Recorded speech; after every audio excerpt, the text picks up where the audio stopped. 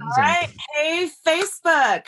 Welcome to Theology on Air, which is part of Theology on Tap. And if you're watching today and you want to participate, we'd love for you to put any questions you have in the comments section down below. And if you ask a question I think would be good for our folks, then I will pitch it to them later on in the show. What should Christians think of the gender binary? What does the Bible have to say about transgender people? What is gender? And how does the way that we think about it affect us in our theology and in our world? We're going to be talking about all of that and more on today's episode of Theology on Air. Welcome back to Theology on Air. I am Sarah Stone. I'm the Outreach Director for Young Adults at MDPC, and I'm going to be hosting alongside Evan McClanahan today for today's show. So Evan McClanahan is the pastor of First Lutheran here in Houston. And we have two very special guests. I'm so excited about today's conversation. First, the Reverend Dr. Megan Rohrer is the first openly transgender pastor ordained in the Lutheran Church and currently serves as the pastor of Grace Lutheran Church and the community chaplain coordinator for the San Francisco Police Department. Megan, some of you guys might recognize Megan from being featured on Queer Eye and Cosmo magazine, our own celebrity. Pretty excited. And then, of course, Dr. Robert Gagnon is a professor of theology at Houston Baptist University. He has degrees from Dartmouth College, Harvard Divinity School, Princeton Theological Seminary. He's the author of the widely acclaimed book, The Bible and Homosexual Practice, Texts and Hermeneutics, as well as a bunch of other books and articles on sexual ethics. And he has been cited in the New York Times, NPR, CNN, and U.S. News and World Report. So these guys are, they're pros, and we're just so excited. For those of you that are kind of new to Theology on Air, this is a live radio show and podcast that was born out of a ministry called Theology on Tap. Theology on Tap is a ministry to young adults in Houston where we talk about all kinds of cultural, theological, philosophical ideas and all over really delicious craft beer. And we have a really large diversity of voices on our leadership panel, which means we get a large diversity of thought in our audience. And so I'm excited to have two very different voices today that will be sparring a little bit. We like to have some fun, but we also love to be charitable and winsome in the way that we approach each other, because we're all trying to figure out what the Bible means and how to follow Christ best. So, and of course, if you are listening online or you want to keep us going online, KPFT is listener-supported community radio. If you want to give to keep this going so we don't have to have commercial breaks, if you ever listen to podcasts where they're like, and now I'd like to thank my friends at Q the product, we don't have to do that here. So you can go to kpft.org to learn more about giving, and of course, give in the name of Theology on Air, so we get a little shout out. All right, we've got all the boring stuff out of the way. We're going to get to our conversation. The way we're going to do this today is I'm going to ask Megan and Robert if they will both give, 7 or 8 minutes of just, what do you think the Bible has to say about the gender binary? What is it all about? And of course, you'll have opposing thoughts. And so when you're done, we'll let you each react to the other one. And then there'll be a million questions, I'm sure. And of course, we want to hear a little bit of your own stories as well. So Megan, how do you feel about going first? Sure, I would love to. All right, take us away. All right. Well, thank you for having me on. I actually think it might be surprising today. Dr. Gagnon and I are actually going to agree on most of our theology. We just might agree on what it means that we agree. And we both love God, right? So that's the most important agreement that we have. We both believe traditional interpretations of Scripture define this conversation. And surprisingly, we both believe that the sacred worth of trans people is centered in Genesis 1 and 2. Dr. Gagnon argues that trans people are so far outside of God's love and creative imagination that we disrespect God. Because he believes Genesis 1 through 2 is a metaphor about the body being a temple, I believe it should be read literally. God takes a non-gendered human, puts them to sleep, divides them into bits that are female from bits that are male. Read literally, this original creation sounds a lot like God was the first gender confirmation surgeon. Each time Dr. Gagnon tries to change the subject to gay men, I will recenter the conversation to the normalcy of bodily transfiguration, the sacredness of name changes in the Bible, And I'll show that even if I'm wrong, Jesus will still save me. Yes. As it is written in Psalm 30, verse 5, God's anger is but a moment, but God's love lasts forever. When the great day comes that I stand before God, I feel confident that Jesus' life, death, and resurrection will save me so completely that I am powerless to undo it. Amazing grace, how sweet the sound, it shall save a wretch like me. Also, I feel confident that God will be okay with the fact that I spend as little time as possible imagining the shape and the functions of private parts of others. Instead, I spend my time and energy loving the Lord my God with all my heart, with all my soul, and with all my mind, and doing the best I can to love my neighbor as myself. What this means is that I look to rabbinical tradition about the readings of the book of Genesis. And I recall that the text says, male and female, God created them. Literal readings should remember the word and exists in that passage. Changing it to male or female, God created them, is a choice. I prefer the literal reading. In the Hebrew, biblical pronouns fluctuate more than is ever captured in the English translation. Those who are interested in this, you can read more from Rabbi Mark Samath, who wrote the name, the dual-gendered names for God. Adam is referred to as them in the Bible. During the flood, Noah repairs her tent. Rebecca is referred to as a young man. And Mordecai is called Esther's nursing father. You might think this is crazy leftist Bible translation, but how many of you in Bible school when you were little kids sang this? Rock of my soul in the bosom of Abraham, rock of my soul in the bosom of Abraham. The theology about Abraham was that he could nurse you the way a female would, that spiritual love and sharing of education is something where you can be both masculine and feminine in the same body, and God adores it. The big question then is, can human beings do other modifications to their body after the creation? Would God be okay with it, or would God not be okay with surgical modifications after creation? Rock of my soul in the bosom of Abraham. Abraham is told by God, change your private parts. Circumcision is a surgical altering of private parts. Abraham is not only supposed to do this to his own body, but to more people than there are stars. All the followers are to change their private parts. It even goes as far in Genesis to say, if you don't modify your private parts, God will cast you aside. We know this to be true because think of how much Paul writes about circumcision, trying to let people know, don't worry. If you choose not to modify your private parts, God can still love you. If we stayed centered literally in the Bible, it would be the burden of proof on people who choose not to have surgical changes done to their private parts to show that God loves them.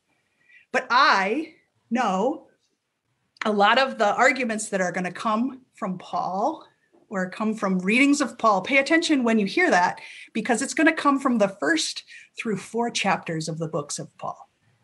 The beginning of Paul's books always start with a list of people that it's easy for groups of people to be against.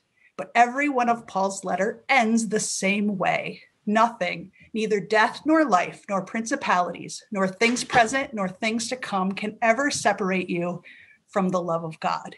Paul says you can choose the law or you can choose the freedom of the cross, but you can't have both.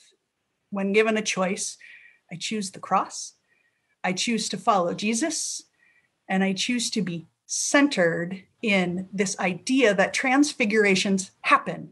What does it mean that Jesus goes on top of a mountain and Jesus's body changes? What does it mean that how important it is that Jesus's body is scarred and cut, not surprisingly, in the same place Adam was?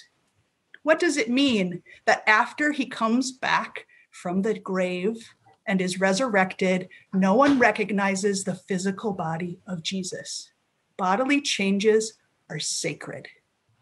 Name changes are sacred. When you have an important encounter with God, your name changes. All of these things that trans people might experience in their life are a part of a sacred journey. In fact, I wrote a book as well. It was actually featured in Wittenberg, Germany for the 500th anniversary of the Reformation. And in the back, it has 247 different words used around the world to name trans people as sacred simply because they were trans.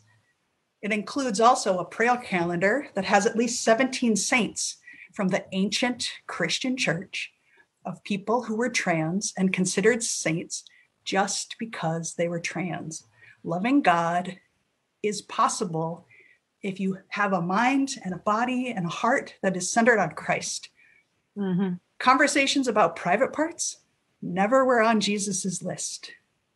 And if it's good enough for Jesus that we are to love our neighbor and that we are to love God, then I too believe we can center ourselves in that. So that's where I hold my theology. Wow. That's so fascinating. By the way, I will say this for the people watching on Facebook.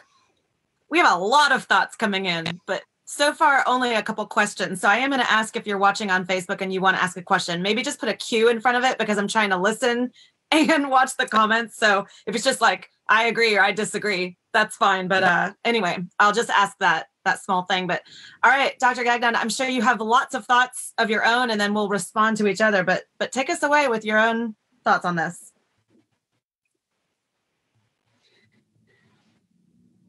Are you with us? Well, we can all clean ourselves up on the outside, but desires to do things that God doesn't want us to do. That's why God is in the business of holistic transformation of our lives, a complete, total home makeover, where we want to do things as we want to do, when we want to do it, with whom we want to do it with. Jesus instead gives us a message of discipleship, to take up our cross, to deny ourselves, to lose our life, and to come follow him. And where do we receive our help from this? We receive our help from the love and power of God. How do we know the path or the way to life that God gives us? God gives us that in a clear and consistent witness in his revealed word, through Jesus, through his use of the scriptures that were authoritative for him in the Old Testament, through the apostolic witness to Christ. And there is a clear and consistent witness of Jesus on human sexuality. Scripture has to be our priority in terms of deciding what the truth is. Yes, there are arguments from reason, both philosophical and scientific, and experience has some role to play, but no experience is self-interpreting. We understand our experience through the lens of the consistent witness of Scripture about the matter of sexual ethics. The gender binary, can you all hear me? It's freezing up a little bit. I will say, if you have your phone nearby and you can go to Wi-Fi in there, anything on your computer that's already using Wi-Fi, shut it down. I find that helps a little bit. But we've mostly gotten what you've said. You froze a little bit at the beginning and there a little bit just now. Okay. Well, let's see. How would I do it on the phone? That's a good question. I don't think I have Zoom on my phone. If you have an iPhone, you just swipe down from the top and hit the little... I might have to... Do you need to go out and come back in? I think I might have to go out and come back in. I apologize. So let me shut down, reboot, and see how it goes. That's okay. We'll talk amongst ourselves while you're gone. There's a lot to talk about. All right. Megan, I will say that probably after he finishes his thoughts, one of the things we might need to do is just to define gender as opposed to or with sex or sexuality. I think Dr. Gagnon might do that differently from you. I have a close friend who might be watching right now, married to a trans man who says, I think she got this from Oprah, but that sex is what's between your legs and gender is what's between your ears. I don't know if that resonates with you or not. Feel free to say whatever you want about that now while we're waiting for Dr. Gagnon to come back.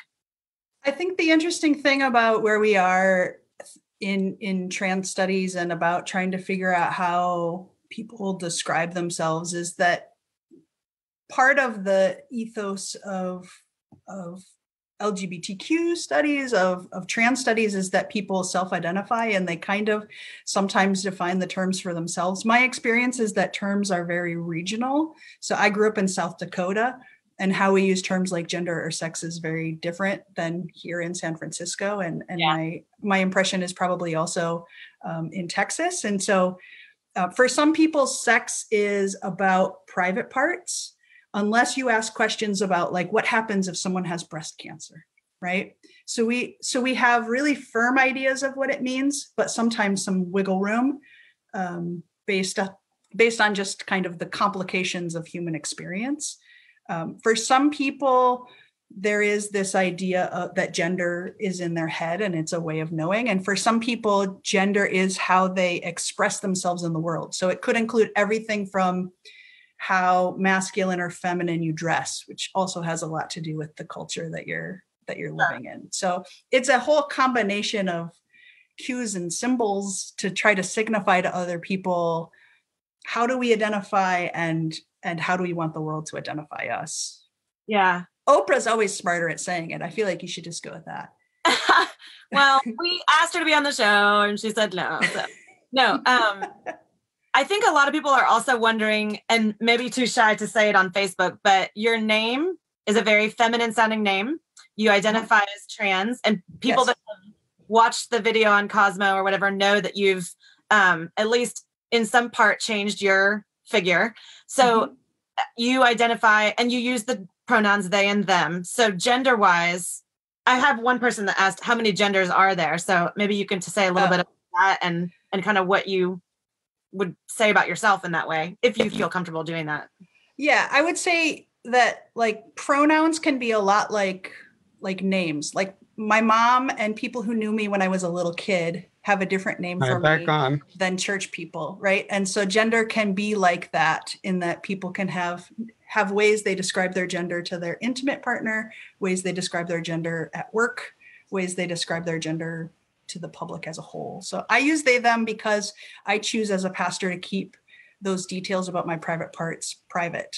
And so traditionally don't have conversations about that. And because I want my focus when I'm doing pastoral care to be caring for other people rather than, having strong preferences about what my own pronouns are. But I also invite people to practice with me, so that people who do really, really deeply emotionally want you to use a particular pronoun at a particular time, that sometimes if you can practice with folk who it doesn't injure them, it will help it be easier when you're with people who do feel injured. We can put our foot in our mouth with you.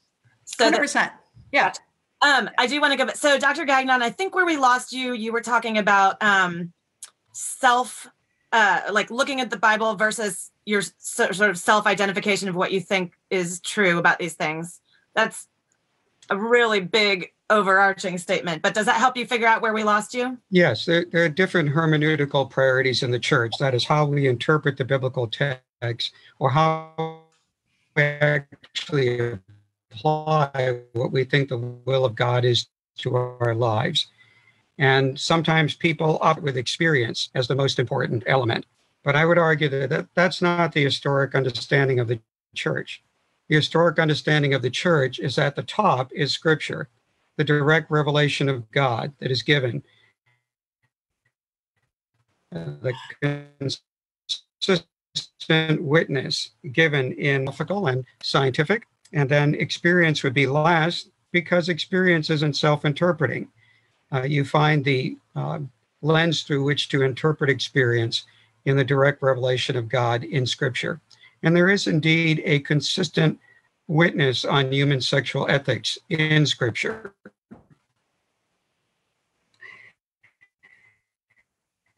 The sexual binary is sacred to God in Scripture.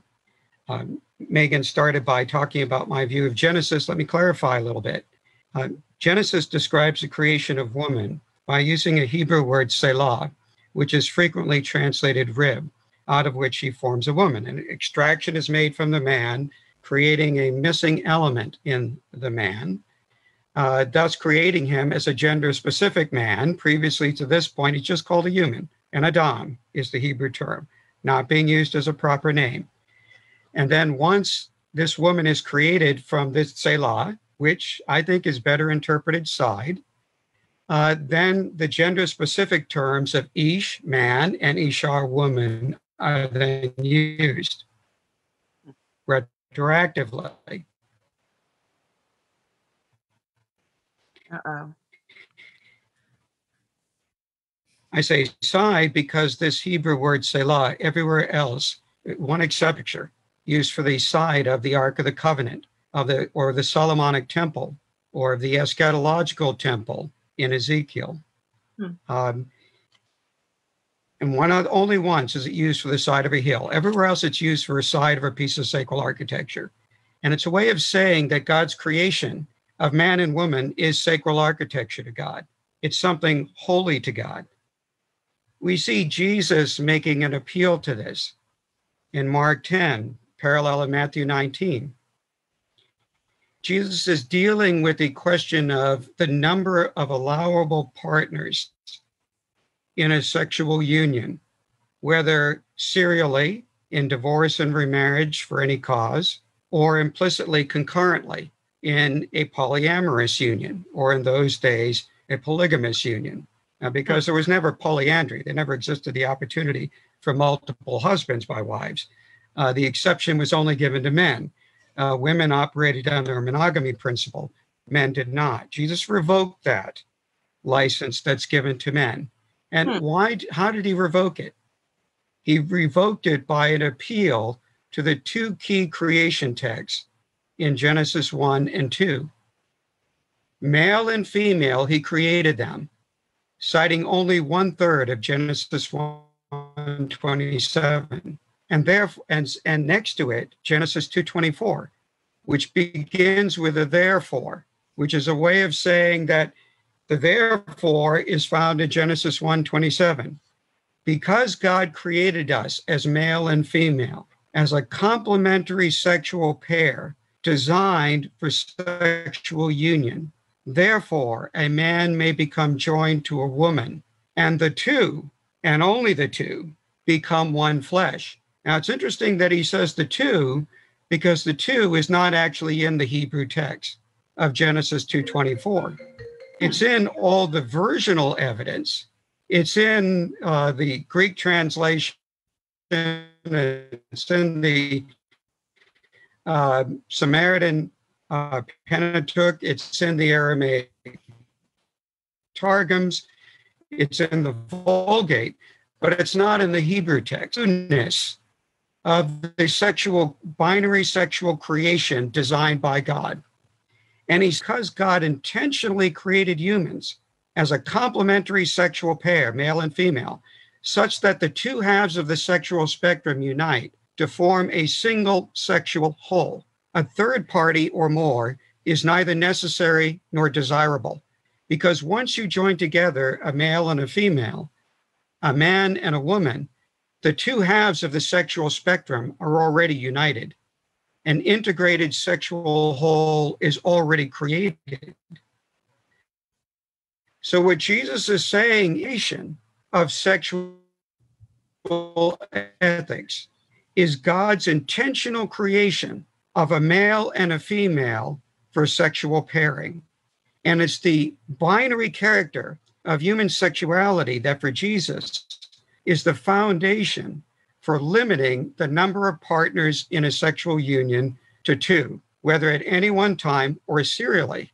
Now, that means that polyamory, as bad as that may be, is not as bad as the rejection of the foundation upon which a monogamy principle is predicated.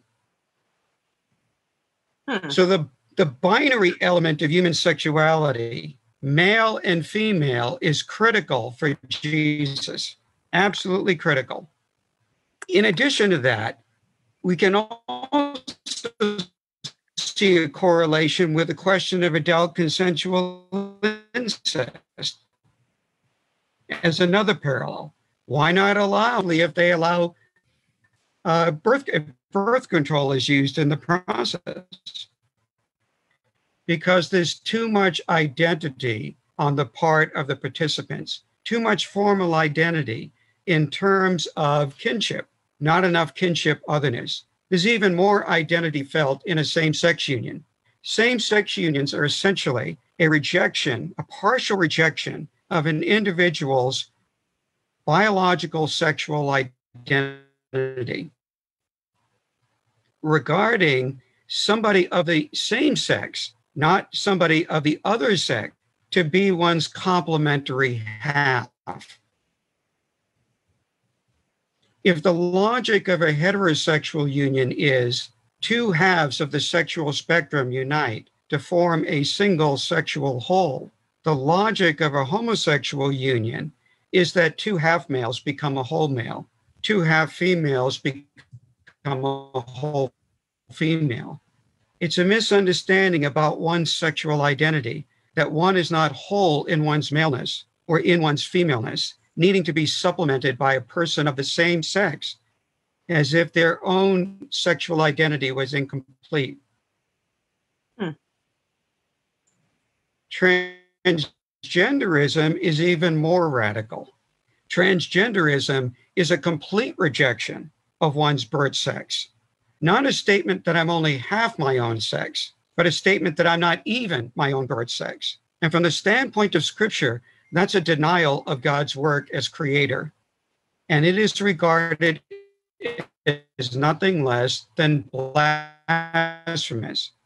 That's why in Deuteronomy 22:5, it's very clear that cross-dressing is abhorrent to God, because cross-dressing illustrates a view of one's gender identity that is at odds with one's biological reality. The word used there is to'avah. It's an abomination. It's something revolting to God. Now, they knew in the ancient world about persons who did identify, if you will, as transgender in the ancient Near East and in the Greco-Roman Mediterranean basin. Ancient Israelites, early Jews, and early Christians were not unaware of this phenomenon. They were quite aware of it. They're designated by different terms in the ancient Near East, Kugaru, Alulu, etc. In the Hebrew Bible, they're called the Kodashim, which refers to men who believe that they're consecrated to an androgynous deity and thereby emasculate themselves, remove their marks of masculinity, and have sex with other men as females. Paul uses a similar term, and by the way, that those figuristic historian is also committing an abomination. The same term, something revolting or abhorrent to God. The same term that's used with respect to homosexual practice in Leviticus 18:22 and 20:13. And when Paul discusses in his vice or offender list in 1 Corinthians 6:9 of groups of persons who by virtue of their self-affirming sinful behavior are going to be excluded from God's kingdom, he includes not only men who lie with a male, which is actually a quotation, a virtual quotation from Leviticus 18:22 and 20:13. It's the term that does not appear in the Greco-Roman milieu. It appears only in early Judaism. And in addition to that term, arsenokoitai, is the term malakoi. Soft men, Latin would be malus, same term, same meaning, and it applies to men who actively feminize themselves, removing the marks of masculinity to again attract male sex partners. They too Dr. Gagnon is being excluded from God's kingdom. Dr. Gagnon, I hate to jump in, but we do want to try to have equal time. And I'm keeping general time for the sake of the podcast, but I wasn't timing each of you, but I wanted to keep those opening remarks somewhat the same. So, Sure. So I apologize for jumping in, but I want to make sure Megan has equal time. So Megan, maybe take a few minutes to come back. And I might say as well, Dr. Gagnon, that you might, because you're still kind of coming in and out a little bit. So what you might do is stop the video. It'd keep you on the call, but you wouldn't use bandwidth for the video. So that's a suggestion. Oh, However, okay. that would mean that we can't see you, but you can see us. And I would be comfortable with that, but I don't know if everyone else would be, but just a suggestion for. Try. A lot of people on Facebook are not very happy with him freezing up. They're like, "Come on, he's our guy. Like, let's hear his whole argument." So in the bottom left, Dr. Gagnon, it just says stop video, and if you just click on that, it'll your name or whatever will pop up, but you should be able to see us and still interact. So Megan, maybe a few minutes coming back on some of the things he said. In particular, I think he did talk about Tolavah, the abomination that God understands the some of these things, and he did use the word blasphemy. So maybe coming back on that. Well, I guess the way that I would say it is that I just want to remind people the majority of what he just spoke about is about sexuality, which is a different topic. And so what I want to focus us on is transgender issues. And I know that the belief that transness is more extreme or as the way I would say it colloquially, like it's more gross than other stuff that we could imagine that people could do with their bodies. It didn't really talk about any of the stuff like rock of my soul at the bosom of Abraham. Like that's still a part of our theological pattern as well. You can have Greek words like malakoi and bring them up. What Dr. Gagnon knows is that it's only used 4 times in Paul's writings. Every other time it's used to describe fabric as soft. So presuming it's about a whole group of people and means a specific thing, I could as easily argue that a soft man is someone who's overweight, right? Because there's no other cross references for it. And I'm sure Dr. Gagnon could cite a million things about it, but again, it's about sexuality. It's not about the issue at hand, which is transgender issues. And it also leaves out the fact that many things that Jesus changes on, right? He talks about how Jesus comes to a more strict idea of sexuality. I couldn't tell you exactly what Jesus's sexual ethic is, because my experience is that Jesus asks a lot of questions to make us wonder, to make us less judgy of our neighbor. Matthew says the measurement we use on other people is the measurement God will use on us in judgment. So if people want to have a very specific way they judge other people, that's cool. But I'm going to be allowing God to do those kinds of judgments. I don't know what it means when Jesus poses this question to people who uphold the law above the freedom of Christ. When Jesus says, the sex workers will go ahead of you in heaven. I don't know what that means for Jesus's sex ethic, but it would be a question I would pose back, not because I have a stance on sexuality, again, not the topic, but because sometimes Jesus asks questions in hopes that we'll love more people, love the Gentiles, even though they weren't a part of the promise in Deuteronomy. I think look to the book of Acts. The Ethiopian eunuch, known to be a trans person during that time period, traditionally through the way that Deuteronomy was read, eunuchs were not allowed to go in the holiest places in the temple. But he encounters a disciple of God, and he says another question meant to evoke, what is to prevent me from being baptized? Mm-hmm. And they stop, and he gets baptized, right? And so know that sometimes God's saving actions happen regardless of whether or not we understand them. Jesus says there are more people who are a part of my flock than are in this household. And so I believe that if God says people are saved, that God has the ability to do that. And I'm not willing to call God a liar. And so if Jesus says, eat this bread, drink this cup, there's only one baptism for the forgiveness of all of my sins. If Paul says these divisions don't matter anymore, no more Jew nor Greek, no more Gentile, nor Jew, nor slave, nor free, male and female, right? Again, Paul gets it. If these divisions are erased by Christ dying on the cross, I'm not certain why they're as important as they are to Dr. Gagnon. And that would be the question I would pose back. Why has being against a group of people been worth 20 years of study in your life? Mm. What is it that is what brings your passion to this subject? And so that would be the question I offer back. Dr. Gagnon, are you still with us? Can you hear us? I am. There's a lot that I would like to respond to because there's a lot that's been said here. And wait, before you go, Dr. Gagnon, I want to just put out there, various people are wondering if you will react, maybe you're already planning on this, but to Megan's assertion about like circumcision and the transfiguration piece. So I want to put that on your radar to react to that if you didn't already plan to. Yes, at the beginning, a number of things here to address quickly. Yeah. Megan said that I said that transgender people are people outside of God's love. That's absolutely false.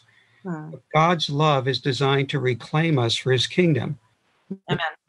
Not for ourselves to continue to live by our own internal desires about what we think is right, but rather to conform our lives in a cruciform, cross-centered existence to what God's will is for our life, not our will for ourselves. I don't get that pass.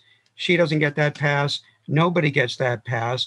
That's why Jesus defines discipleship, again, as losing your life, taking up your cross, denying yourself, not getting what you want, but denying yourself. We're all under that stricture, not just her, but all of us are under that. She argued that there are certain pronouns, like female pronouns applied to men or male pronouns applied to females in the Hebrew Bible, citing this Rabbi Sammet. I actually have an article on that, on this article in the New York Times, rebutting that. Sammet doesn't seem to understand, and his conclusions would be rejected by all biblical scholars, that there are what we call orthographic variants in the Hebrew Bible.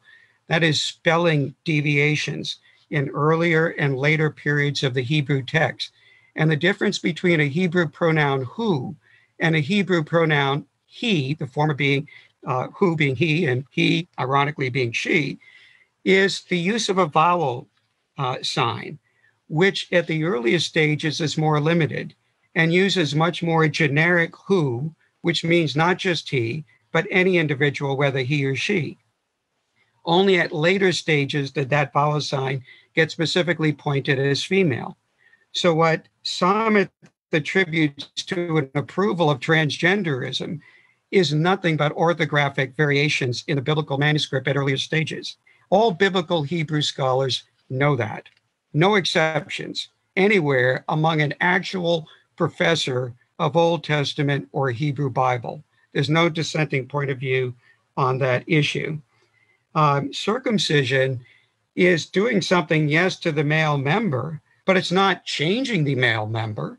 It's not changing the man into a woman. It's merely being used as a sign of putting off fleshly desires to seek the will of God in our life, so that even our sexual desires are subjugated to the will of God. It actually indicates the exact opposite of what Megan is saying. Not a license to do what you want, consistent with whatever your innate urges are, but the exact opposite, that your will, including your will about your sexual life, will be subordinated to God's demands, quite unlike what we have going on in the ancient Near East generally. And that's why the understanding of sexual purity in the Hebrew Bible is much more carefully circumscribed than anywhere else that we find in the ancient Near East or in the Greco-Roman milieu at a later time.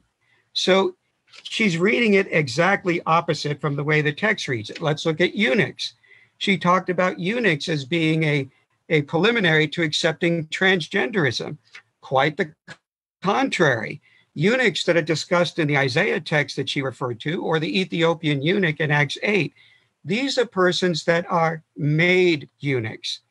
They are not persons who are seeking to erase the marks of their masculinity. They rather had it done to them. In fact, in Isaiah 39, it makes that very point, that they are not at fault precisely because it was done to them rather than they doing it to themselves. So all that Isaiah is saying is, why should they be penalized if it was something that was forced on them rather than undertaken by their own initiative? When Jesus talks about eunuchs, in his statement in Matthew 19, which is right after his statement insisting, by the way, Megan talked about me only talking about sexuality and not transgenderism. She's missing the whole point. Jesus' demarcation of a male-female requirement for sexual ethics based on biology is absolutely foundational to his entire understanding of human sexual ethics. That's what both homosexuality and transgenderism attack at its root, that should not be the foundation of sexual ethics. But Jesus actually premised all other sexual ethics standards on that foundation. For him, that indicates that's absolutely critical for him in terms of defining human sexual ethics. It is the underpinning to all sexual ethics, not just transgenderism, not just homosexuality, but also polyamory, also incest, and all other and adultery, and all other prohibitions of sexual immorality. So she's trying to say it's too general, doesn't apply here. What I'm saying is it's general because it applies to all sexual ethics, especially this, because it's homosexual practice and transgenderism alone that attack the root, the very foundation of what Jesus says is central to all sexual ethics. Okay, let's let Megan come back. I mean, a couple of thoughts, Megan. I mean, one is kind of maybe bigger picture, and one is more specific. The eunuch question is one that comes up a lot in all of these conversations. It's especially in the New Testament. It comes up again and again as kind of the best evidence for there not being a gender binary or what have you. And part of what Dr. Gagnon was saying was that was something sort of forced upon him. I'd be curious to a response for that. That's the smaller question. I think the bigger question, though, is frequently in these conversations, you do hear Galatians 3:28 cited, neither male nor female. So, and so there, in that context, it's really about, say, justification. It's about, how we are seen in God's eyes. Do you think it's fair to extrapolate the fact that God's justification is, for all people, to then equate an equality of something like gender? Or I guess you do think that's a fair way of understanding the scripture. I mean, I think maybe the difficulty that is between our two positions is that we disagree on what's interpretation, what's a theological reading of the scripture, and what's there, right? And so if you already believe Jesus believes this thing, you see it there in that text. Isn't it obvious that it's there? And both of us have that inclination. It's just part of our lens of how we see the world. When it comes to experience as a parent, I try to just take parenting advice from other parents, right? And when it comes to sexuality, if your number one advice on how to be a sexually ethical person is from someone based in celibacy, it's hard to know how to take that. You take marriage advice from someone who's married, right? And so not knowing Dr. Gagnon's place in the world, it's hard to know where the expertise is coming from or this advice is coming from.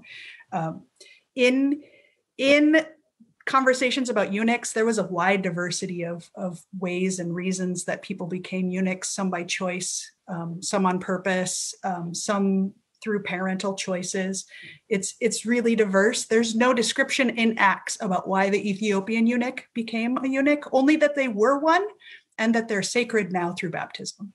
And so, you can take that for what it is. I think there are a number of places where discipleship is called for, that we do hard things. And this is not me. If there's one thing that comes from this, it should be saying that I too believe that there are things that we do because we follow and love God, right? Mm-hmm. I'm married to one person. I have 2 children, right? I make personal decisions about my private parts that I would not encourage other people to make about their private parts, right? Our bodies are something that are sacred. We were each knit together individually in our wombs, God says, right? And Paul says something that I think is very helpful for this conversation. Paul says, nothing is unnatural in and of itself. It is only made unnatural by those who think it is unnatural. Paul believes that some people can choose not to eat meat. Paul believes some people can choose circumcision. Other people can choose not to have circumcision. this is not a conversation of me saying Dr. Gagnon should do something that is not natural for him. But it is a conversation wondering why Dr. Gagnon thinks that his interpretation can tell other people what is natural for them. And so I err on the side of Jesus's metaphor, let the weeds and the wheat lie together, right? Let God be the one who figures out who is doing the right, just thing. Does that mean that I don't live my personal ethic?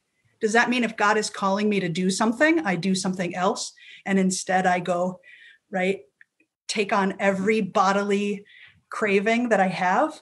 No. I think more like Dietrich Bonhoeffer, which is that each of us is individually to discern what God is calling us to do. Not everybody was called to be swallowed by a whale. Jonah was. And by the way, that fish starts off male and becomes female. What? Later in the book. That's right. And I would like to err on the side of assuming that the Bible, the way that it's written, is sacred. Dr. Gagnon can say that there's spelling errors in it, perhaps. But I believe that the scripture is sacred, if only proven by the fact that Dr. Gagnon and I have the same book that names us and claims us. The same book nurtures our faith. The same book shows us that God is our God. And that's a beautiful thing that I will celebrate. Dr. Gagnon, can I go back to very foundational text? And because I think that... Before you do that, may I actually respond to some of the things that were said here? As you mentioned, the Galatians 3:28 text, neither male and female. Even William Loader, a New Testament scholar who's written more books on sexual ethics in early Judaism and early Christianity than anybody else, about 8 or 9 of them, who's thoroughly affirming of gay marriage and transgenderism. Even he acknowledges that Galatians 3:28 is not a window for affirmation of these behaviors for Paul. That all Paul is saying by neither male and female is that men and women have equal worth before God. That's it.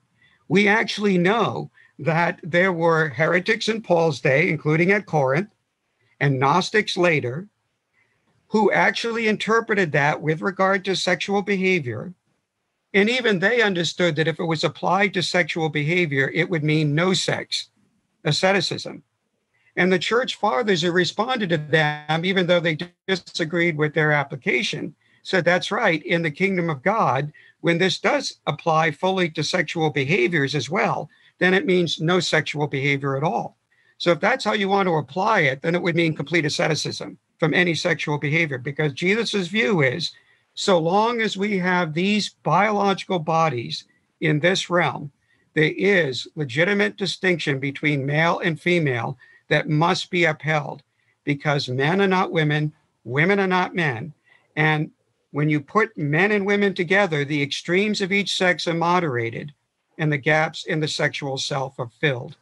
When you put 2 women together or 2 men together, or if it ends up that way with a woman who identifies as a man and is having relations with a woman, but it's really a woman, still basically a lesbian relationship, the extremes are not moderated and the gaps are not filled. Men and women are not interchangeable. I'm sorry if I shocked anyone by that statement. That is a radical statement. Men and women are different.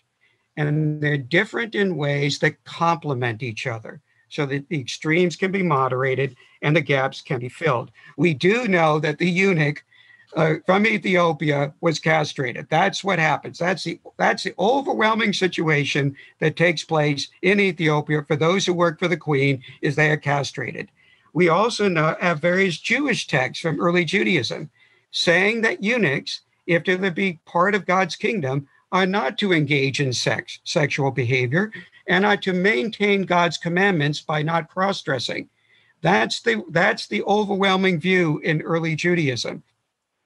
So there's no question of taking the eunuch text as affirmation of transgenderism. There is no biblical text that supports transgenderism. Not only is there no biblical text, but it's regarded as extreme sacrilege, abhorrent to God to do it. That's a clear and consistent witness throughout the canon of Scripture. There is no alternative voice to that. So when Megan talks about, well, we just have different ways of interpreting the text. Of course, we all have different ways of interpreting the text. That's why I wrote a 500-page book to deal with the counter arguments having to do with it, right? Anyone can make any argument they want to make, but the question is, can you adequately defend it in light of the evidence? She talked about judgment. Jesus is not about judgment. And she cited a text from Matthew 7 about not judging. Guess what? In Matthew's gospel, there are more judgment words from Jesus than in any other gospel by far. So obviously, that's not how Matthew interprets the don't judge text. What Matthew understands Jesus to be saying by don't judge is don't judge hypocritically and don't major in minors. Be aware that you too are a sinner and in need of repentance. But if you want to love somebody, and this is a text from the Old Testament that Jesus appeals to, Leviticus 19:18, you shall love your neighbor as yourself. What is the context for that? If you shall not hate your neighbor, you shall not hold a grudge against your neighbor. And if your neighbor does wrong, you shall reprove your neighbor, lest you incur guilt for failing to warn them. And you will love your neighbor as yourself. That's why when Jesus talks about sin of your neighbor in Leviticus 17, he says, if your neighbor is sinning, rebuke him so that he can be reclaimed for the kingdom of God.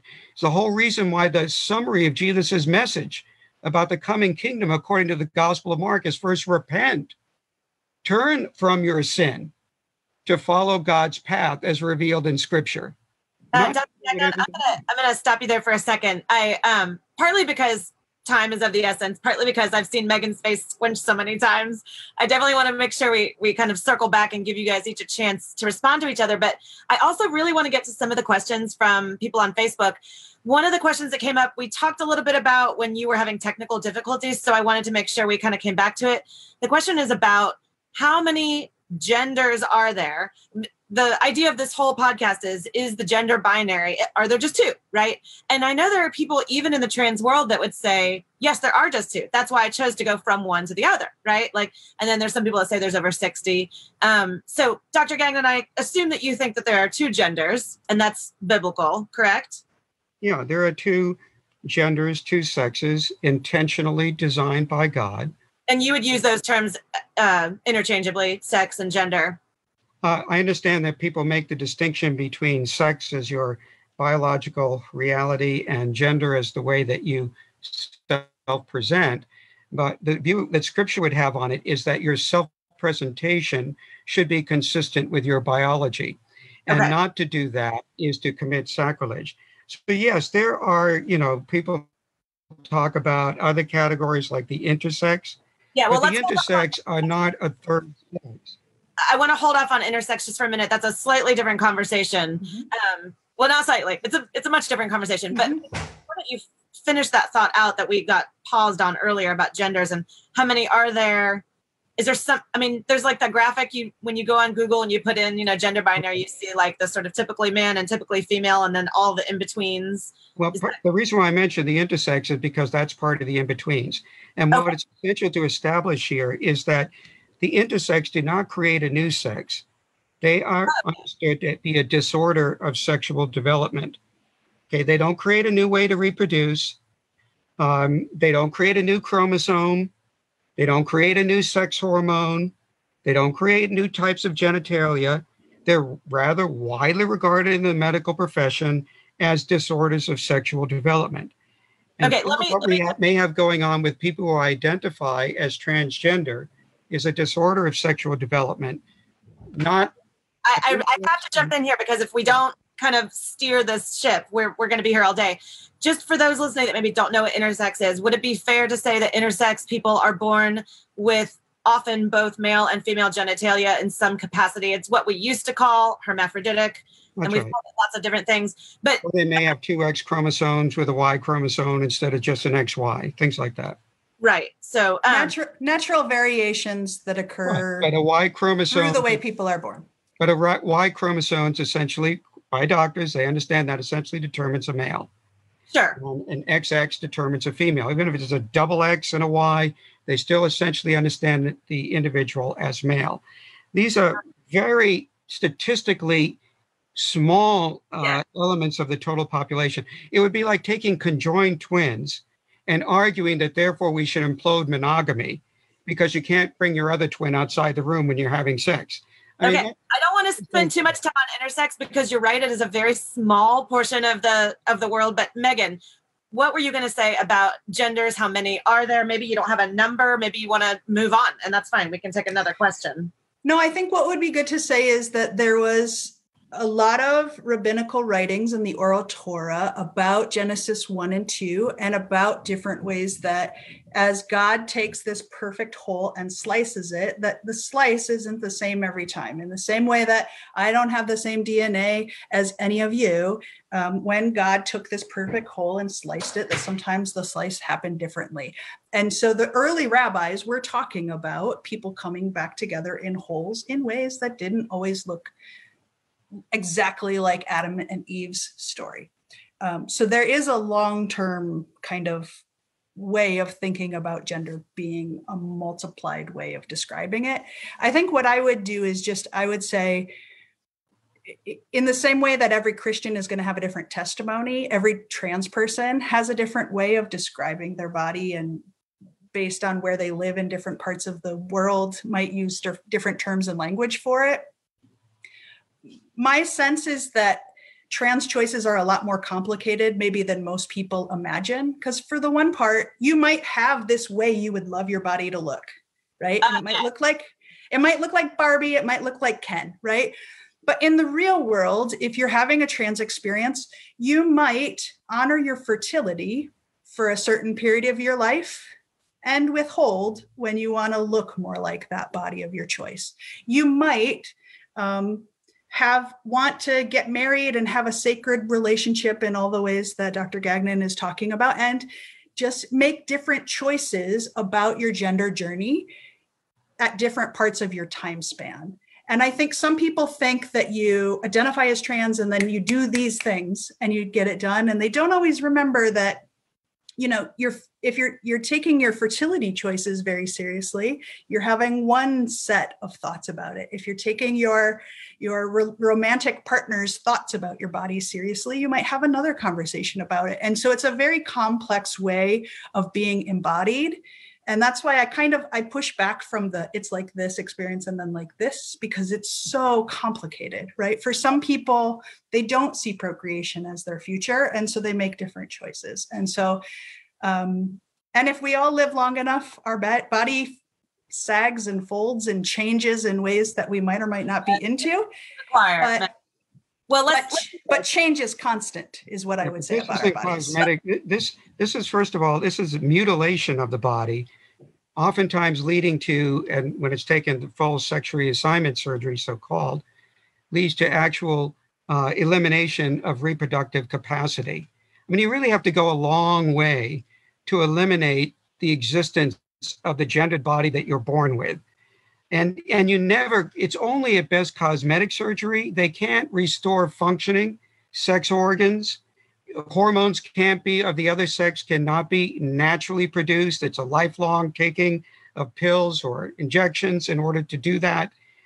And that's because the body, it resists this kind of fundamental transformation of it to make it what it is not. The whole skeletal design of the body. And in the end, you're not changing the DNA by one iota. You're not changing an XY to an XX or an XX to an XY. None of that's happened. It's purely cosmetic surface change, but it's a radical reevaluation of the body. You know, it's interesting. And it's all based on a subjective interpretation. Because I feel this way, therefore I am this. And not only I am this, but you must say that I am this. I mean, earlier she talked about the fact that, we have to let everybody live their own lives. That's not the way the LGBTQ movement works. And every one of us knows that. I've been a victim of the cancel culture of the LGBTQ. I face professional costs for it. I get slandered right and left, including by Megan before we even got on, who called me a biblical scholar, where she put scholar in quotation marks, even though my degrees are from Dartmouth, Harvard, and Princeton. And even though my work has been widely acclaimed, even by scholars on the other side at Oxford and Vanderbilt and other places as legitimate work. And she said she would be civil to me in the same way that she'd been civil in a conversation with a white supremacist. Now, I didn't find that to be flattering. I'm in an interracial marriage with interracial children, and to declare that I am on an analogy with a white supremacist and then present herself here as being, well, everybody needs to live their own lives and make their own decision. That's not the way it happens. And what I think we need to devote here is some time to discuss what is the ecclesiastical and political cost to bending the knee to the LGBTQ God, because there is a huge cost to pay. It isn't live and let live. It's never been live and let live by them. I've been in a mainline denomination, the Presbyterian Church USA. For many years, I debated in the ELCA. And by the way, they don't hear all the voices now. The side that I represent, the historic Christian position, you don't hear those voices in debate in an ELCA venue any longer. It's a one-sided presentation. I've given presentations in the Episcopal Church, in the Methodist Church, all across the main denominational lines, and they all have the same argument on the left on the LGBTQ agenda. Doesn't change no matter what denomination I've been to. Why? Robert, because it's all opposed to biblical text in its context. Dr. Gagnon, I hate to interrupt again, but we do have to, we're going to bring the podcast portion of the show to an end. We have to do that. We have to bring it to an end at exactly 58 minutes or so for the podcast radio show purposes. If you've been listening on the digital output of this through the HD2 channel at KPFT, we want to thank you for listening. Go to kpft.org to learn more about how you can support radio like this. And if you're listening on the podcast or Facebook Live, what we're going to do, we're going to keep going on Facebook Live. We have a lot to talk about still, a lot of questions unanswered.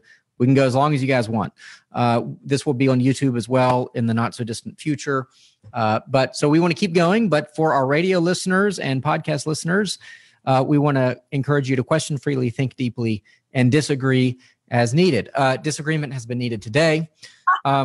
But, I also came out of a very, the ELCA, so the Evangelical Lutheran Church in America, where Megan currently is a pastor. And so one of the things, Megan, I would say is, as well as that, at first the conversation is all about sort of acceptance and then tolerance, but there really is little room anymore for what I would say is a more conservative position.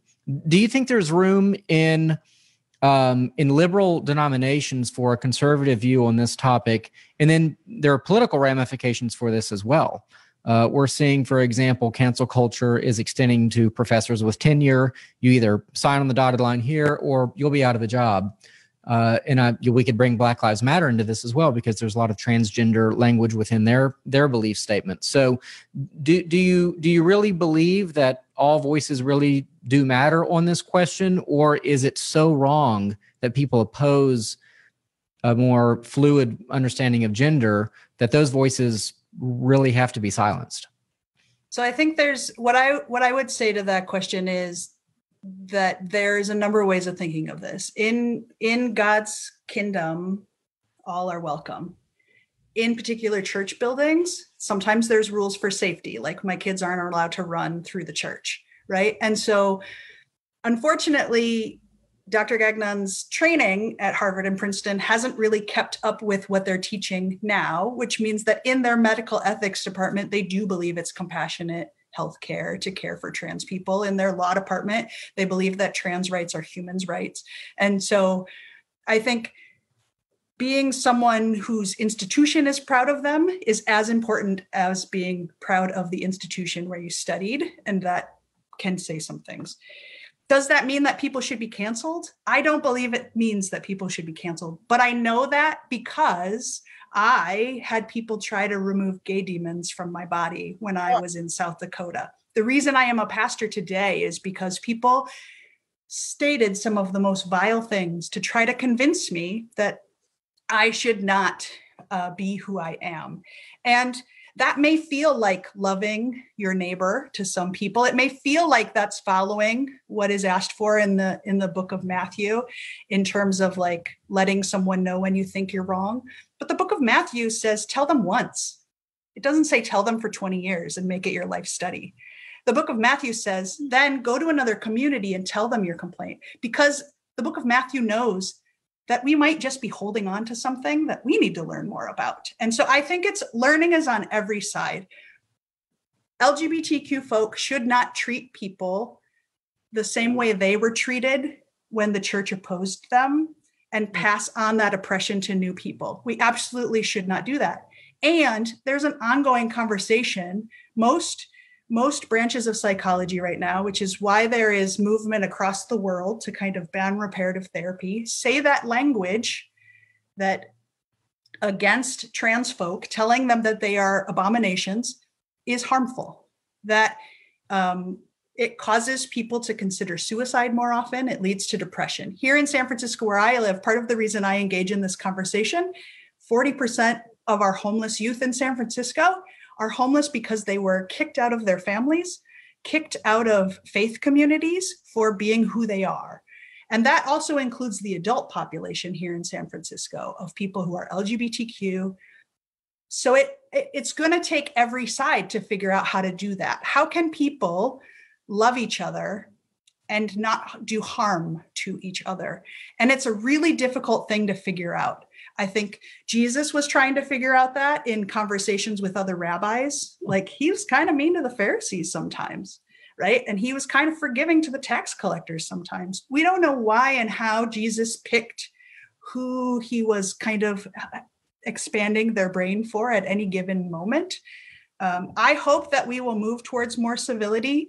But I do think it should be said that theologies that are harmful shouldn't be allowed to be shared everywhere. In the same way that I'm not going to read the text about Abraham slaughtering Isaac to young children who don't understand the context and wonder if they might be next after church. I think there's a time and a place for how you feel about gay people. Going into a sanctuary to tell them how wrong you think they are, instead of focusing on worshiping God, which is what I think a sanctuary is for, it can be just a problematic thing. And so if we had spaces that were safe to have these conversations, I think it would go better. And if there were ways that we could have boundaries when we injure each other, or ways to say, like, I'm hurting right now, can we take a pause from this conversation? I think that's what we're not really able to do very well. Let me jump as in. Christians. Yeah. The term harm. And so I think that segues a little bit into one of the questions that a lot of people on here are talking about. By the way, Facebook's got a mind of its own right now, and there are people are getting feisty. Yeah. Just to remind you, if you're on Facebook listening, again, if you have an actual question, not just a comment about my eyes, put a Q in front of it so that I know that it's a question, because it's rolling so fast, it's hard to keep up. When it comes to pronouns, and I want to hear from both you and Dr. Gagnon here, I think there tend to be, even in the traditional camp of this, kind of two sets of thought, and I'm curious to hear both of your reactions. One side, I think maybe Dr. Gagnon falls in this category, would say, I'm not going to use a pronoun that doesn't match what I think this person's natural gender is, because I think that's an affront to God and the way the created order. And then you have other Christians that fall traditionally, but try to honor and respect the person by using the preferred pronouns. So let's talk a little bit about the line between, honoring and respect, and of course, honoring God first, and what that might look like. When you, Megan, hear somebody like Dr. Gagnon, I mean, he's several times used she or her. Do you just kind of chalk that up to, well, that's kind of where he is? Do you consider that harmful? Like, talk a little bit about that. And then I definitely want to hear Dr. Gagnon as well. I don't typically hear it, because I have, again, practiced for a lot of years to make my time in listening to be about listening. So I've been trying to focus on listening to Dr. Gagnon's point and to understand and to open my own perspective. But there are a lot of other people. I have a transgender child who very much deeply cares about what pronouns are. And so I have my own learning curve, which is learning about what the trans experience is when you're a parent versus a child. And so I just think it's something that we're all working on as a society.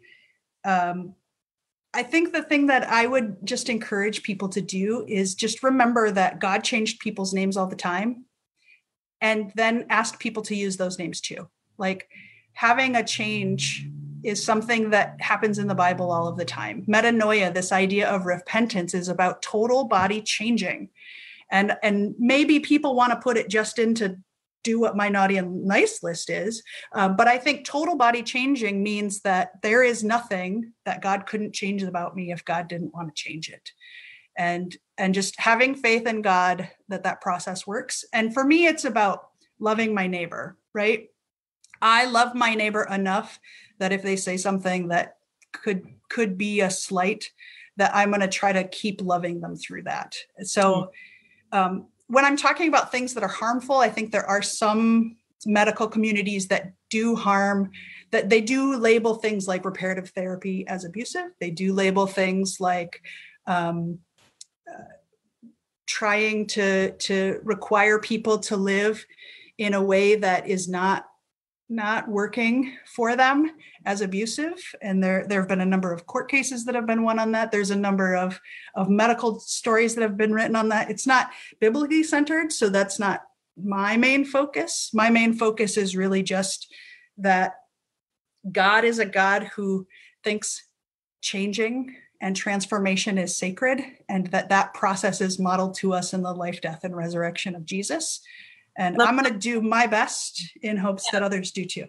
I appreciate that. Dr. Gagnon, do you want to respond about the pronouns, and then, of course, maybe also the reparative therapy that Megan's talking about? Yeah, well, she went twice, and so I missed the first element too. I didn't get to respond to that, but respond away.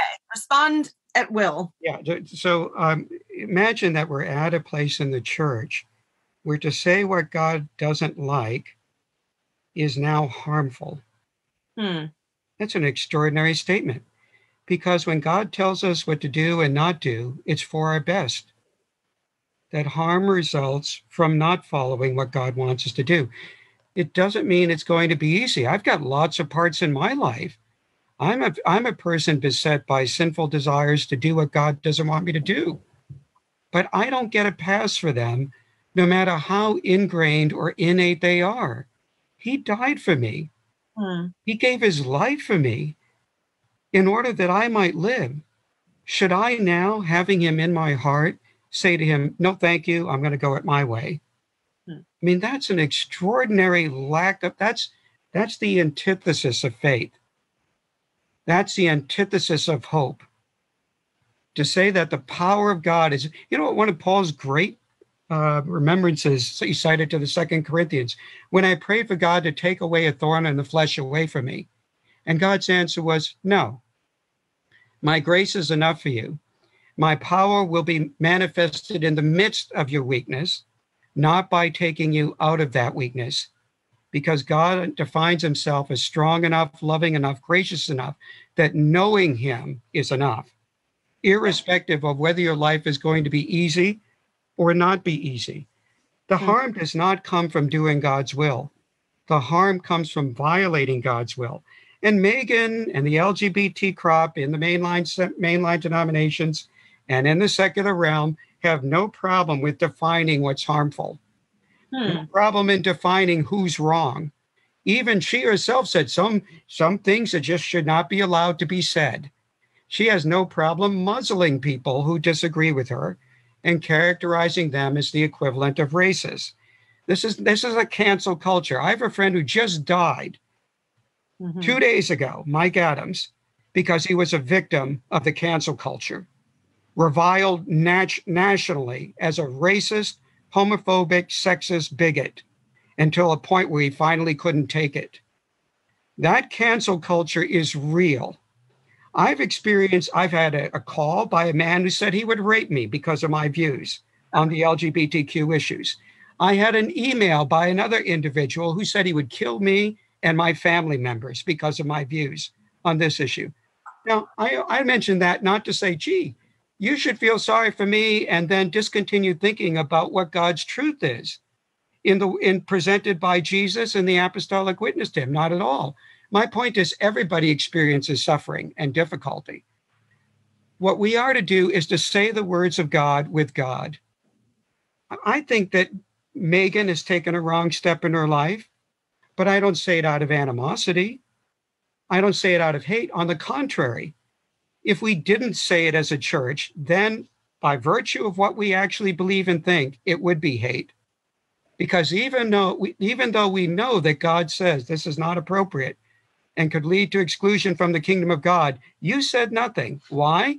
Because you were afraid about what would happen to you if you said something, or because you didn't like the tension that was involved in saying it. But usually it's self-interested. I don't want to expose myself to ridicule and rejection by others, which is now happening in today's cancel culture. So that we have to be aware of. When we get back to the issue about pronouns, the reason why I can't say that a person who is biologically female is male or vice versa is because, as I've shown, God regards that as sacrilege. That would be blasphemy towards the Creator. It would not only be committing sacrilege, it would be a violation of my conscience. It would set a poor example for the weak who don't understand these issues well. And they'd say, oh, well, look at this. This leader said this. Apparently it's not a big deal for him because he used contrasex names for a person who's biologically different. It contributes to the self-deception of the misguided individual, which harms their relationship to God. It effectively gives up the store. It concedes the precise point of disagreement over the question of whether we should endorse transgenderism, namely, whether there is such a thing in reality. Can a person really change their sex? Or should their self-presentation of gender be different from their biological reality? It leads to a society imposing mandatory speech laws and forced indoctrination of children, which leads to children having a higher incidence of homosexual and transgender self-identification. Many children who experience gender dysphoria, 80 to 95%, grow up losing that gender dysphoria. If you don't intervene with hormone blockers, if you do intervene with those, it becomes a fait accompli. And then almost 100% of the time, they end up identifying as transgender. So she talks about this issue about reparative therapy, like there's some sort of strange thing about change. Lisa Diamond, thoroughly supportive of lesbianism, homosexuality, transgenderism, notes that there's a great deal of fluidity in sexual orientation, even apart from therapeutic intervention. The Kinsey Institute, thoroughly affirming of the whole LGBTQ agenda, says the vast majority of people who identify as lesbian or gay will experience at least 1 to 2 shifts along the Kinsey spectrum from 0 to 6 in the course of life, even without any therapeutic intervention. So there's no question that people do change. I mean, another question to Megan would be, how many times can you change your gender identity? If it's all subjective, what is it, only a decade? Once in a decade I'm allowed? Or is it once a year? Or is it once a month, once a week, or every day? Can I change it any amount of times? It shows the absurdity of completely disconnecting your self-presentation from your biological reality. If there's such fluidity, and if gender is a social construct, as the LGBTQ movement claims, then what's their problem with a person wanting to undergo, not wanting to give in to desires that they feel are at odds with their biologically gendered body, which sends a message about the way they ought to behave? You know, earlier Megan talked about nature used by Paul, just means an individual's nature. That's absolutely not the case. We have parallel texts, not only in early Judaism, but even by Greco-Roman moralists and physicians who use nature to refer to the biological differentiation of male and female, anatomy, physiology, and psychology, all arising from that. Let me jump in. By nature, just whatever you think is right for you. He means that there's a gendered reality that's observable in the material structures of creation. And when you disregard those material structures of creation, you have fundamentally rejected the Creator. That is setting you on a bad path. And for the church to say, oh, I'm okay, you're okay, when the LGBTQ movement never practices what they preach on that, including Megan, then we're not doing justice to love. Okay, let me jump in. As ourselves. Let me jump in. Megan, there's a lot to respond to there, and you can feel free to do that. I had a question, though. I wanted to ask you sort of how deep would you say gender goes? And it's kind of related to what I think Dr. Gagnon was saying. Is it at the cellular level? Is it, we've talked about sort of private parts. Is that it?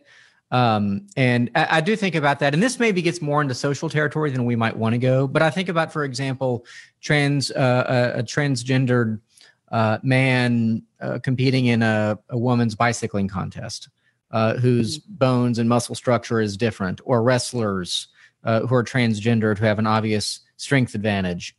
I mean, I would say they have an obvious strength advantage. And again, that's maybe more social than we want to go. This is more theological, but this is what I think has people concerned, is that if we can't say that men and women are different, why would women compete in sports, for example, if they physically can't compete? And so is gender something that is, again, at the very cellular level of a human person, or is it only what's in their mind, or is it only at the genitalia level? Yeah, I would let medical people answer medical answers. I'm a pastor, so I'll talk about gender being at the spiritual level, okay. Right? And this idea that God knows us and names us and claims us, declares us good in the ways that we are, the ways that we will be, and the ways that we will be when we get into that great beyond and join Jesus. There is a fear factor that I think needs to be addressed, right? There are people who say, well, if we're okay with this, what if people do bad things in bathrooms? What if people do things to try to cheat at sports? What if people try to rob banks? I think we can all agree we're against bad things being done in bathrooms. We're bad. Maybe you're okay with robbing banks, but right? We're all against people doing terrible things for the sake of terrible things. I think most of us know that God wants us to try to live and do justice and to be merciful people in the world, right? So taking off that page of fears of what could really go haywire, I think there is a need to just say most of us have hormonal changes in our life twice, right? We go through puberty, most of us with our peers, and then there's a pause in our 45 to maybe a little bit later-ish time where men and women, their hormones shift a little bit and our bodies start to adjust and the ways that we are in the world changes. Trans people have those hormonal shifts out of sync with their peers. They still are having 2 of those hormonal shifts. They just maybe don't wait till they're 45 for it to adjust a little bit. Or they might delay with puberty blockers, that first puberty that's happening, until they can really make a decision, right? I said some of the decisions about trans stuff involve fertility, right? So you're not delaying puberty for the goal of making a trans person, but because sometimes at age 12, you don't want to choose if you're going to have a baby for the rest of your life. And so I also think we all agree that people that the choice I make with my body is not something I'm advocating anyone else in the world makes for their body, right? If we assume trans people are centered in God and that their true desire is to have faith in God, I think the question is, should they deny their flesh and take up their cross, right? Is not being trans a take up your cross moment? Or is being trans one of the many ways that people are kind of on the outskirts or the margins, right? Matthew 25 says that when we see naked people, we clothe them, that when we see hungry people, we feed them, that we don't ask questions about their status in between before we choose to do that. And so what I think is that if we could find a way to have a conversation about trans people who are interested in loving God, that conversation would be a radically different conversation than if it was about all the possible things that could go wrong, that also go wrong for non-trans people. And the question, I think, maybe becomes, can you screw up God's salvation of you, right? And that's not a question about just transness. That question could be about who you choose to marry. That question could be about where you choose to live, what kind of politics you have. Can you screw up God's salvation? I don't think you can, because I believe in John 3:17. Jesus came to the world not to condemn it, but to save it. And so that, I think, is a much more narrow look at where our agreements are and where our differences are. But I understand the fears, and I just want to say, like, I don't want any of that bad stuff to happen either. And if I can work with people who even have radically different theologies to make sure bad stuff never happens in bathrooms and people don't cheat at sports, like, let's work together on those things. Maybe we can find a language that is a middle place. But I don't think most people are interested in thwarting the world. Some people are, but most are not. Megan talked about John 3:17 as saying that, you can do whatever you want and you don't have to worry about the outcome at the end. Actually, if you read John 3:17 in context, Jesus is warning that if you don't receive me and my will for your life, then you will remain in the darkness that you're in, condemned. So you actually have to read in context. And this is my repeated problem with the arguments that Megan has tried to make from Scripture. She doesn't read texts in their historical and literary context. And when she's confronted by that, she tries to change the issue. She tries to say that, for example, that Jesus hadn't made up his mind about the issue of gender dimorphism and that this was still something he was working out. Quite the contrary. Again, he makes a male-female prerequisite for human sexuality the foundation of all human sexual ethics. If you believe anything that Jesus said, please believe this. The question is whether or not you think, because you call Jesus as Lord, there's some sort of implication there of whether or not you have to actually agree with Jesus. And when Jesus says something important, this is foundational to human sexual ethics, you do not have a right as a believer to say, no, I'm going to go my own way, and still call Jesus Lord at the end of the day. What do we think this is? Some sort of game? I'll just call Jesus my Lord, but I'll continue to live as I want to live, irrespective about what he thinks is important. That is not a good look, either for an individual self-professed believer or for the church as a whole.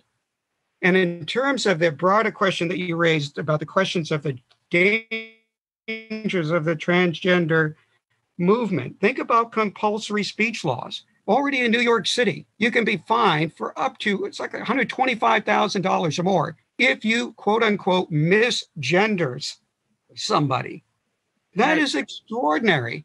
And these compulsory speech laws are being enacted in the workplace. Again, Megan she obfuscates the issue. She says it's all about everybody living the life they think is best for themselves. But if you don't use the words they want you to use, in time, you're going to get fired. In Canada, parents who have children who self-identify as the other sex, at least in one province of Canada, I think it was the British Columbia Supreme Court, I'll have to double check that, ruled that if the father did not call his daughter by masculine pronouns and a masculine name, state social services would remove her from the family. The parent of a child. Can you think of anything more invasive by the state than that? We have men invading women's spaces, locker rooms, dressing rooms, restrooms, showers, sports, shelters, prisons. I mean, it's extraordinary the invasiveness that's involved here. Christian colleges face punitive measures. Now, maybe they'll say you can develop your own policy, but if you're going to develop a discriminatory policy, you're not going to receive federal funding. Not in terms of financial aid, not in terms of science grants, and eventually we're going to get you on accreditation. So where we're headed is the complete destruction of evangelical Christian education. And interesting that trans people should take up their cross, but Christian institutions should not ever have penalties. Think of the forced indoctrination of children on a regular basis, where you can't even anymore divide the class for sports or activities into girls and boys, because that's already discriminatory. Dr. Gagnon, let Megan wanted to into an ideology to identify as transgender, or at least consider that option. Puberty blockers then create a fait accompli. Adolescents are allowed sex mutilation surgery that leads to sterilization. The issues that we're facing here are not minor; they're major, and they affect the entire society at every level. Church. Megan wanted to say something. Megan, come back on that. Yeah, I just think if trans people are required by Dr. Gagnon to take off their cross and suffer for Christ and do the right thing, then I don't understand why it is a burden or unexpected that Christians who are following their belief that being trans is wrong shouldn't also have a cost that comes with their carrying the cross, right? And so I think it's disingenuous to equate things that show that it causes a loss of life, that it causes a lot of that Princeton and Harvard at least would say causes emotional distress and is unnecessary, causes physical distress and is unnecessary. So I think the standard of taking up your cross and having some consequences should apply to everyone, and it's something that, you know, you can be frustrated when the cross has a cost, but that's kind of how it is, I think. And I think, again, just everyone's trying to live faithfully. This idea that trans people are all not trying to be following God. I've never met that person, but if I meet them, Dr. Gagnon, I promise I will advise them in following the ways of the cross. Let me jump in here, because we told Facebook listeners we would lob up their questions, and we've only done a couple. We're not going to get to them all because we are going to have to wrap this up soon. But let me ask one, maybe two, and then I think we'll need to wrap up. The question is for Megan. After you answer it, Dr. Gagnon, if you want to, respond, I would love that. But the question is to Megan, and there's a word in here that I know I'm not supposed to say, but I'm going to read the question. Absolved. Permission to read the question. Yeah. Thank you. Okay, Megan, you just said that this was a while back, that biblical metanoia or repentance is about total body changing. You are using this understanding to make the case that transgenderism can be made holy before God. Can you show us biblically how you make the leap from the Bible's concept of repentance to the radical physiological and biochemical changes entailed in transgenderism? Sure.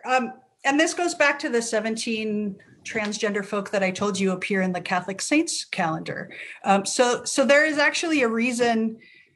I mean, thank goodness it's not in the radio part, but this is the afterwards part. And Dr. Gagnon can tell you more about this because it's because of an ancient Greek word play. Aristotle writes about it as well. The ancient Greek word for water, if you take the ancient Greek word for spirit and you put them together, you get the ancient Greek word for sperm. So this idea that you were literally born again in your baptism in some ancient text meant that they believed everyone became male through their baptism and being born again. Because there was this argument, if only male minds can know God and be saved, then surely in baptism, if even women can be saved, then they are being born again in this new way. Is it literally trans? No, but it was read that way by some people. The Acts of Paul and Thecla is one example. A woman followed Paul, who cut her hair like a man's and started wearing men's clothing and was named such a vibrant preacher in the early church that they're a saint. There are 17 of these saints, people who literally believed that they were metanoia, that they were changed bodily through being born again. So literally, trans people, be born again, right? There is a lot of early Christian references to this idea that being born again means that you are born into people who are faithful to God. That in the same way that your past afflictions and sexuality are washed away by the blood of the Lamb, all of these differences and changes are made beautiful and perfect in the loving eyes of God. And again, I'm not saying anything goes. What I'm saying is that there are people who didn't wash their hands enough that ancient rabbis believed couldn't be loved by God because they didn't wash their hands enough, that standard changed, right? There were people who had sexuality in ways that was outside of the norm, and still the woman at the well got to be a part of Jesus's vision. Sometimes God's love is bigger than we can figure out. And so I hope people will spend as much time trying to figure out why God loves someone like me as they've spent studying why God couldn't possibly love someone like me. Dr. And Gagnon, I think come back on the question of repentance, and I think that the big picture still is something like, how big is God's love, or how big can God's love be? What are the limits or boundaries of God's love on a question like this? And metanoia might have something to do with that. Well, God's love is so big that God wants us to change into the image of Jesus Christ by any means necessary. That's how big God's love is. When Paul addresses in Romans 6 the whole question of why not sin, it ends with, because if you continue to live in conformity to sin operating in the human flesh, this is Romans 8, 14 to 15, you will perish. Only those who are led by the Spirit of God are the children of God. Merely mouthing a few words of confession is insufficient. Your life actually must conform to Christ in you.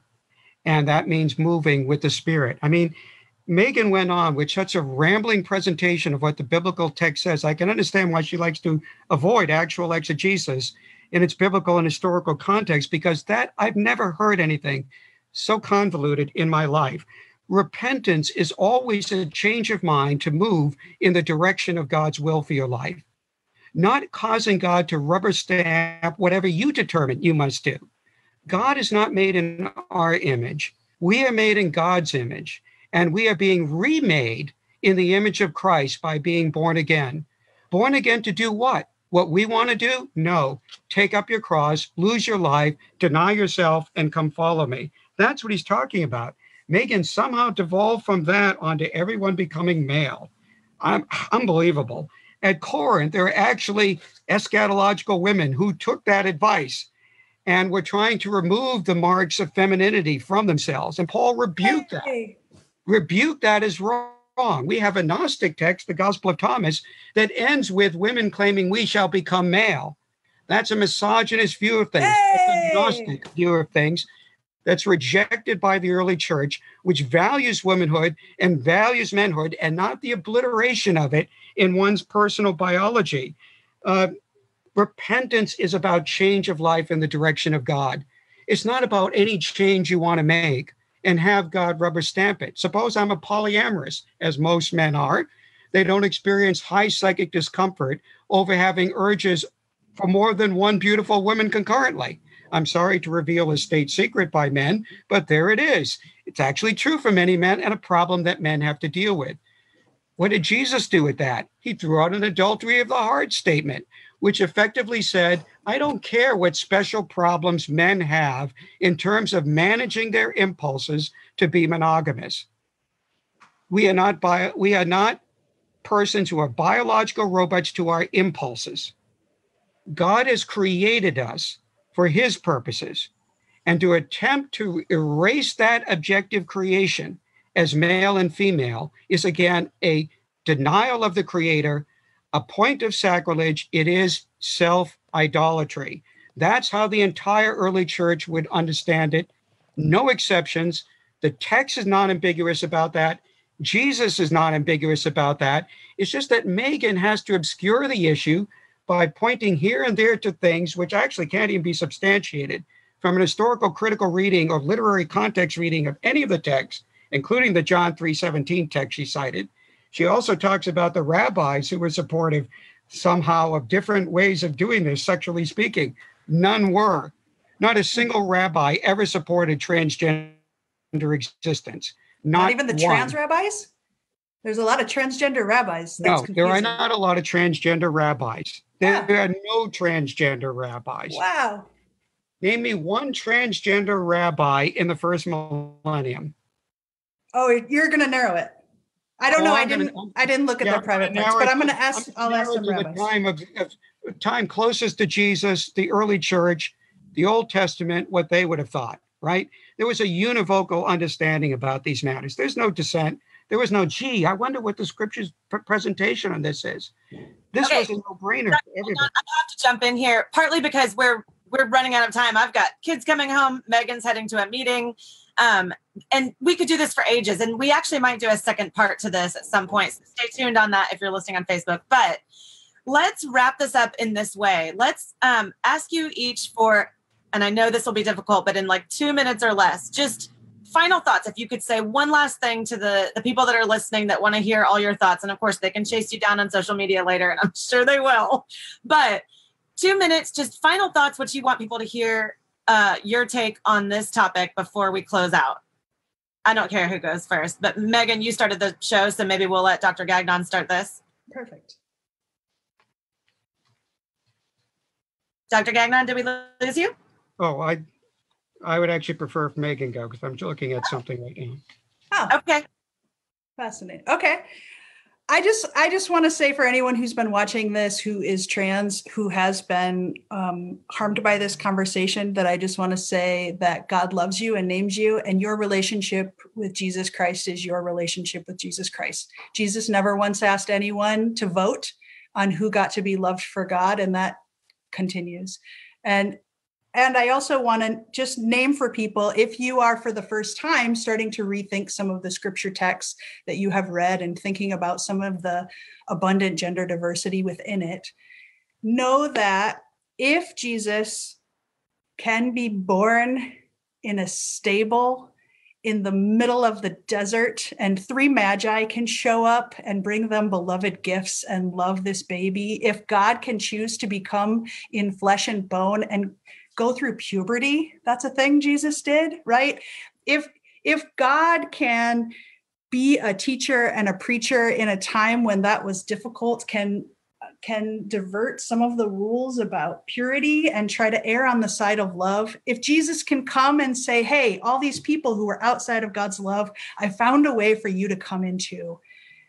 Know that the God who comes back and meets people on the road to Emmaus, the one who preaches and proclaims the body and blood of Jesus Christ, can be what sustains us, but whose body is not recognized by those around them.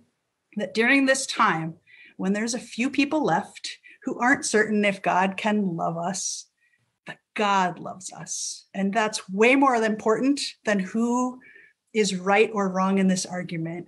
If I'm wrong, I'm deeply resting on the fact that God loves me more than how much I am wrong. And so I know for certain at the end of this conversation, God loves Dr. Gagnon too, regardless of who is right and wrong. And so keep your relationship with God at the center of what you are up to and what you are doing. In days when you need critique from community, listen deeply. In days when you don't, care for yourself and nurture your faith. I love you and God loves you. Thank you. All right, Dr. Gagnon, you got your 2 minutes now. God loves us enough to change us into his image by any means necessary. And as C.S. Lewis noted, if God were just some sort of cosmic sadist, maybe he would get his jollies after a while and leave us alone and let us do what we want. But instead, God is the great cosmic surgeon. He's interested in changing us, not just merely with cosmetic surgery, but deep tissue surgery, a total home makeover to make us into the image of his son, Jesus. That is not an easy work. That is a hard work. And it means denying innate desires to do what we want to do that God doesn't want us to do because it's not in our best interests. Transgenderism it would be unloving to say anything other than transgenderism is a sacrilegious attempt at overriding the structures of maleness and femaleness that God is embedded in us from creation, and that's present in our biological reality, in our chromosomes, genitalia, internally, externally, hormones, dimorphic brain structures. Jesus Christ is Lord, not any impulses in our life. This is what the critical issue is about. Not whether God loves us, but what does love mean? And if love meant so much that Jesus could give his very life to rescue us from our own self-destructive sin, if that's what love and grace is, then love and grace can't possibly be God stepping aside and saying, go ahead and do what you want, irrespective of what I know to be right. Ultimately, we're going to have to decide whether we are Lord or Jesus is Lord. And that's why this is such a critical issue to discuss. And thank you for your time and your generosity and hospitality. Thank you both. Indeed. Thank you both for joining us today. Megan is pastor at Grace Lutheran in San Francisco. Megan, where can people find you? Facebook, Twitter, website? Yeah, all of those things. Facebook, Twitter, meganrohrer.com. Last name Rohrer. Correct. All right. Ancient German spelling. There you go. And Dr. Gagnon, people can find you on Facebook. I think we're Facebook friends. And do you have a website or Twitter as well? Okay. www.robgagnon.net. Okay. And for those who are interested in learning more, if you don't mind me giving a little plug, I'm doing a course for HBU that's synchronous learning through Zoom. And it's available to anyone in the nation who wants to take it as a survey, a very minimal cost. You can contact me on Facebook. It'll be a 16-week course on the Bible and sexuality. All right. Well, I want to thank you both for joining us and keeping it lively and staying true to what you believe. And we hope that we have had both sides represented fairly and equally. And again, I'm Evan McClanahan. I'm the pastor at First Lutheran, and for Sarah Stone at Memorial Drive Presbyterian Church. We'll catch you next time. Thank you. Bye, everybody. Thank you. Bye, guys. God's blessings.